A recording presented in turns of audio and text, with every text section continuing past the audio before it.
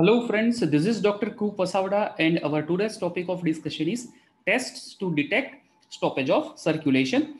This is very important topic. So in that first one is Magnus test. It is also called as ligature test. Fingers fail to show bluish discoloration and edema to a ligature applied at their base. अगर हम finger के base में अगर हम एक ligature बांधते हैं तो उसमें ब्लूइश डिस्कलरेशन और इडिमा नहीं दिखता है इन a dead body. Second one is I card test. Fluorescent dye on being injected at a given site in a dead body fail to produce yellowish discoloration as seen in a living person.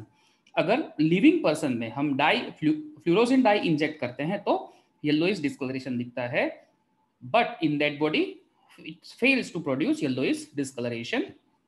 Third one is pressure test. Fingernails appear pale and fail to show reddish color on removal of firm pressure over it.